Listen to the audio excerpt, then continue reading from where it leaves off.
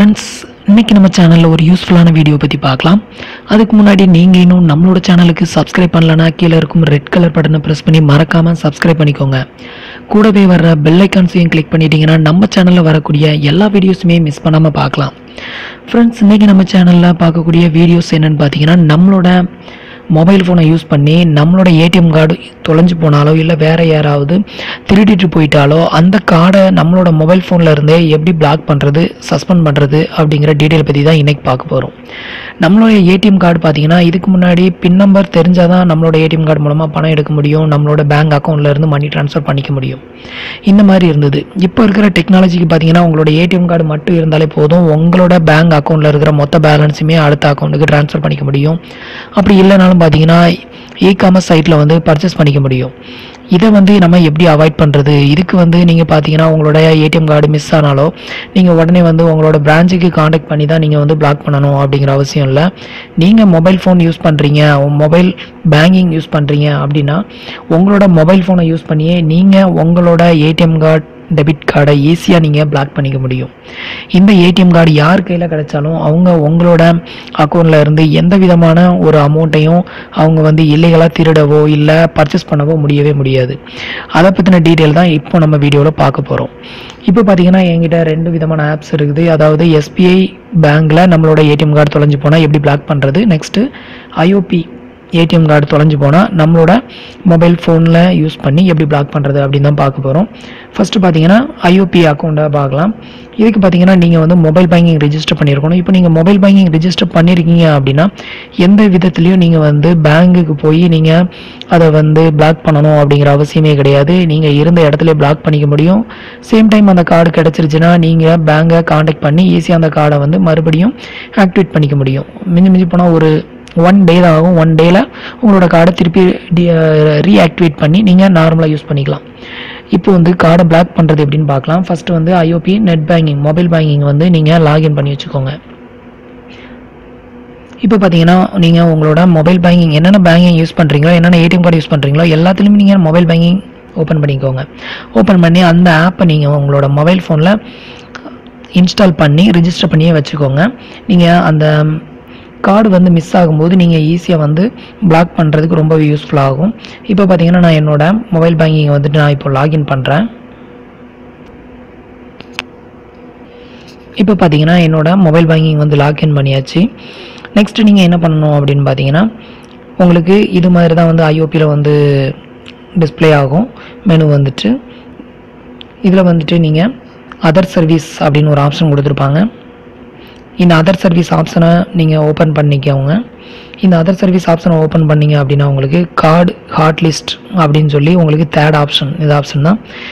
இந்த ஆப்ஷனை யூஸ் பண்ணி தான் நீங்கள் உங்களோட கார்டை வந்து பிளாக் பண்ணணும். இந்த ஆப்ஷனை நீங்கள் சூஸ் பண்ணதும் பார்த்தீங்கன்னா உங்களோட எம்பின் நம்பர் என்டர் பண்ண சொல்லும். இதை கிளிக் பண்ணி நீங்கள் உங்களோட எம்பின் நம்பரை கிளிக் பண்ணுங்கள். கிளிக் பண்ணிவிட்டு நீங்கள் கன்ஃபார்ம் கேட்கும். கன்ஃபார்ம் கொடுத்ததும் பார்த்தீங்கன்னா உங்களோட ஏடிஎம் கார்டு ஆட்டோமேட்டிக்காக சஸ்பெண்ட் ஆயிரும். இது நான் ஆல்ரெடி ட்ரை பண்ணிட்டேன். ட்ரை பண்ணதுனால இப்போ இதை சூஸ் பண்ணால் என்னோட கார்டு சஸ்பெண்ட் ஆயிரும். மறுபடியும் நான் பிரான்ச்சை காண்டாக்ட் பண்ணால் தான் என்னோட கார்டு ஆக்டிவேட் ஆகும். அதனால நான் உங்களுக்கு இதுக்கு அங்கே போகலை. இப்போ பார்த்தீங்கன்னா என்னோட அக்கௌண்ட் நம்பர் டிஸ்பிளே ஆகும். இதிலே மறுபடியும் கிளிக் பண்ணிங்கன்னா என்னோட எம்பின் கேட்கும். எம்பின் என்டர் பண்ணணும். எம்பின் என்டர் பண்ணதும் உங்களோட கார்டு சஸ்பெண்ட் வந்து கன்ஃபார்ம் ஆயிரும். அவ்வளோதான். உங்களுக்கு ஓடிபி எதுவுமே வராது. உடனே உங்களோட கார்டு டெம்பரவரியாக வந்து சஸ்பெண்ட் ஆயிரும். நீங்கள் ஏடிஎம்மில் கொண்டு இந்த கார்டை யூஸ் பண்ணி நீங்கள் வந்துட்டு உங்களோட பின் தெரிஞ்சிருந்தாலும் அவங்க என்டர் பண்ணுறாங்கன்னா உங்களோட பின் என்டர் ஆகும். உங்களோட நேம் டிஸ்பிளே ஆகும். நெக்ஸ்ட்டு டிரான்சாக்ஷன் கேட்கும். நீங்கள் வந்துட்டு பணம் எடுக்க விரும்புகிறீங்களா இல்லை பேலன்ஸ் செக் பண்ண விரும்புகிறீங்களா எல்லாமே கேட்கும். நீங்கள் என்டர் பண்ணிக்கிட்டே இருக்கணும். நெக்ஸ்ட் ஃபைனலாக பார்த்தீங்கன்னா பணத்தை நீங்கள் என்டர் பண்ணி நீங்கள் ஓகே கொடுத்ததும் பார்த்தீங்கன்னா பணம் வந்து கவுண்டிங் ஆகிற மாதிரி சவுண்ட் மட்டும்தான் கேட்கும். ஆனால் பணம் வெளியே வராது. அதனால் பார்த்தீங்கன்னா உங்கள் கார்டு வந்து டெம்பரவரியாக சஸ்பெண்ட் ஆகிருக்கும். இந்த கார்டை யூஸ் பண்ணி நீங்கள் எந்த விதத்துலையுமே பர்ச்சேஸ் பண்ணிக்க முடியாது. இந்த ஆப்ஷனை யூஸ் பண்ணி நீங்கள் ஈஸியாக பிளாக் பண்ணிக்கலாம். இதுக்கு ஓடிபி எதுவுமே தேவை கிடையாது. ஐஓபியை பொறுத்தவரையிலும் நீங்கள் அந்த ஆப்ஷனை கிளிக் பண்ணதுமே பார்த்தீங்கன்னா உங்கள் கார்டு ஆட்டோமேட்டிக்காக சஸ்பெண்ட் ஆயிரும். இது நான் ஆல்ரெடி செக் பண்ணிட்டேன். செக் பண்ணதுனால தான் நான் உங்களுக்கு சொல்கிறேன். திருப்பி நீங்கள் இந்த கார்டை ஆக்டிவேட் பண்ணனா உங்கள் பிரான்ச்சுக்கு நீங்கள் நேரில் போய் சொன்னீங்கன்னா உங்கள் கார்டை கொடுத்தீங்கன்னா ஆக்டிவேட் பண்ணி விடுவாங்க. அவ்வளோதான். நெக்ஸ்ட்டு பார்த்தீங்கன்னா எஸ்பிஐ மொபைல் பேங்கிங் யூஸ் பண்ணி அந்த கார்டை எப்படி சஸ்பெண்ட் பண்ணுறது அப்படின்னு பார்க்கலாம். இதுக்கு உங்களோட எஸ்பிஐ அக்கௌண்ட்டை லாகின் பண்ணிக்கோங்க. இப்போ பார்த்தீங்கன்னா நான் என்னோட எஸ்பிஐ மொபைல் பேங்கிங்கை வந்து லாகின் பண்ணியிருக்கிறேன். இது மாதிரி நீங்களும் வந்து லாகின் பண்ணிக்கோங்க. நெக்ஸ்ட் பார்த்தீங்கன்னா நீங்கள் இதில் வந்து சர்வீஸ் அப்படின்னு ஒரு ஆப்ஷன் கொடுத்துருப்பாங்க. இந்த ஆப்ஷனை சூஸ் பண்ணிக்கோங்க. இப்போ உங்களோட எஸ்பிஐ ஏடிஎம் கார்டு வந்து மிஸ் ஆச்சுனாலோ இல்லை வேறு யாராவது திருடிட்டு போயிட்டாலோ இந்த ஆப்ஷனை யூஸ் பண்ணி நீங்கள் வந்து உங்களோட கார்டை வந்து சஸ்பெண்ட் பண்ணிக்கோங்க. இதனால் பார்த்தீங்கன்னா உங்கள் பேங்க் பேலன்ஸ் வந்து கண்டிப்பாக சேஃபாக இருக்கும், மற்ற யாராலையும் திருட முடியாது. நெக்ஸ்ட்டு நீங்கள் சர்வீஸ் அப்படிங்கிற ஆப்ஷனை சூஸ் பண்ணது பார்த்தீங்கன்னா டெபிட் கார்டு ஹாட் லிஸ்ட் அப்படின்னு ஒரு ஆப்ஷன் கொடுத்துருப்பாங்க. இந்த ஆப்ஷனை வந்து சூஸ் பண்ணிக்கோங்க. எஸ்பிஐயில் பார்த்தீங்கன்னா நம்ம வந்து ஐஓபியில் பார்த்தீங்கன்னா நம்ம வந்து எந்த வித ஓடிபி இல்லாமையே வந்து நம்ம வந்து நம்மளோட கார்டை பிளாக் பண்ணிக்கலாம். ஆனால் இதில் பார்த்தீங்கன்னா ஓடிபி இருந்தால் மட்டும் தான் பிளாக் பண்ணிக்க முடியும். நெக்ஸ்ட் இதில் பார்த்தீங்கன்னா உங்களோட டெபிட் கார்டு அக்கௌண்ட்டை வந்து நீங்கள் சூஸ் பண்ணணும். இப்போது நான் என்னோடய டெபிட் கார்டு அக்கௌண்ட்டை சூஸ் பண்ணியிருக்கிறேன். நெக்ஸ்ட் பார்த்தீங்கன்னா உங்களோட கார்டு நம்பரை வந்து சூஸ் பண்ண சொல்லும். இப்போ உங்களோட ஏடிஎம் கார்டு நம்பரை வந்து சூஸ் பண்ணிக்கோங்க. நெக்ஸ்ட் வந்து ரீசன், இதில் வந்து என்ன ரீசனுக்காக நீங்கள் கார்டை பிளாக் பண்ணுறீங்க அப்படின்னு கேட்கும். இதுக்கு வந்து சம் ரீசன், உங்களோட கார்டு லாஸ் ஆயிடுச்சா இல்லை வந்து திருடு போயிடுச்சா அப்படிங்கிறத நீங்கள் சூஸ் பண்ணிக்கோங்க. சூஸ் பண்ணிவிட்டு சம் ரிமார்க் எது வேணாலும் நீங்கள் டைப் பண்ணிக்கலாம். சப்மிட் கொடுத்துருங்க. நீங்கள் சப்மிட் கொடுத்ததுமே பார்த்தீங்கன்னா உங்களோட ரெஜிஸ்ட்ரேஷன் மொபைலுக்கு ஒரு ஒன் டைம் பாஸ்வேர்டு ஒன்று ரிசீவ் ஆகும். இந்த ஒன் டைம் பாஸ்வேர்டை நீங்கள் என்ட்ரி பண்ணதும் பார்த்தீங்கன்னா உங்களோட கார்டு வந்துட்டு ஆட்டோமேட்டிக்காக வந்து சஸ்பெண்ட் ஆயிரும். இப்போவும் பார்த்தீங்கன்னா உங்களோட மொபைல்னால் நீங்கள் ரெஜிஸ்ட்ரேஷன் பண்ண மொபைல் நம்பருக்கு ஒரு அந்த ஒன் டைம் பாஸ்வேர்டு வரும்.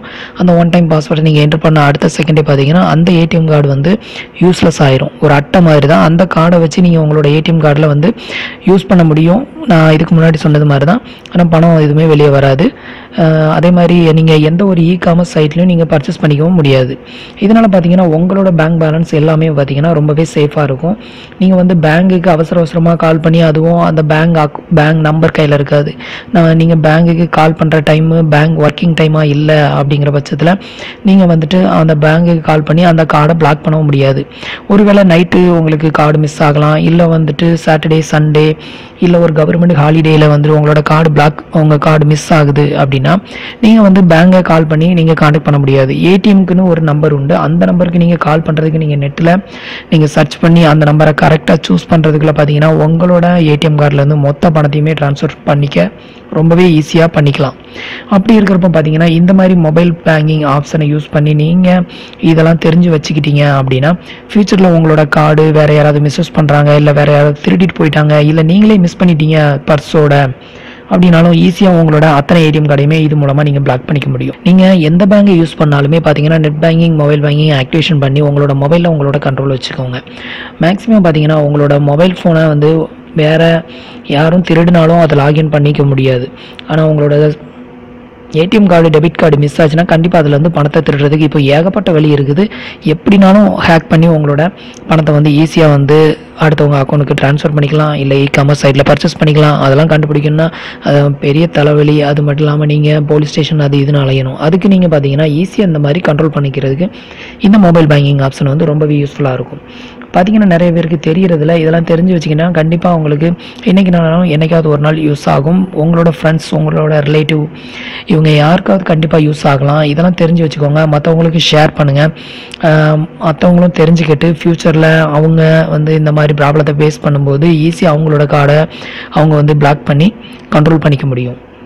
ஃப்ரெண்ட்ஸ், இந்த வீடியோ உங்களுக்கு ரொம்பவே யூஸ்ஃபுல்லாக இருக்கும் அப்படின்னு நம்புகிறேன். நம்மளோட வீடியோஸ் பிடிச்சிருந்ததுன்னா ஒரு லைக் பண்ணுங்கள், ஷேர் பண்ணுங்கள், கமெண்ட் பண்ணுங்கள். மறக்காமல் கீழே இருக்க பெல் பட்டனையும் சப்ஸ்கிரைப் பட்டனையும் ப்ரெஸ் பண்ணி சப்ஸ்கிரைப் பண்ணிக்கோங்க.